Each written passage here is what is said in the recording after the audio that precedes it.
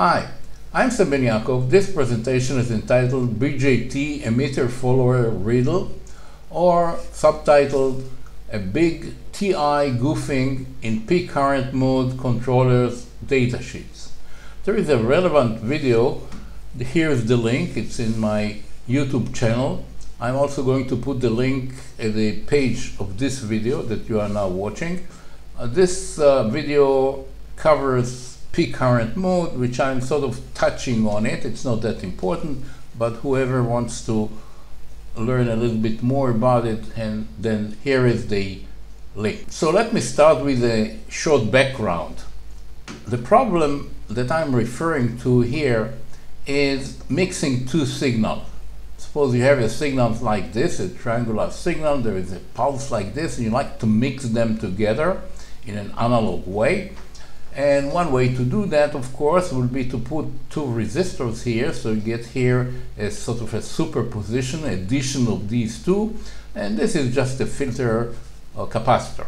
So this is the issue that I'm referring to.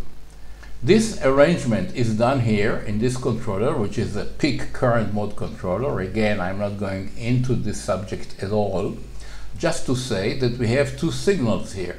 Here is one signal, and here's a follower, emitter follower. It's a BJT transistor, drawn a little bit funny, but it's a BJT transistor. And then there is a capacitor, a decoupling capacitor, a resistor. There is another resistor which goes here, and here we're going to have pulses of this shape. So the purpose of these two resistors is actually to mix them together to this sense point, and again here is a filter capacitor. So this is the circuit that I'm referring to. We have a signal, we have a buffer, emitter follower, we have a resistor, we have another resistor, which is sort of mixing the two.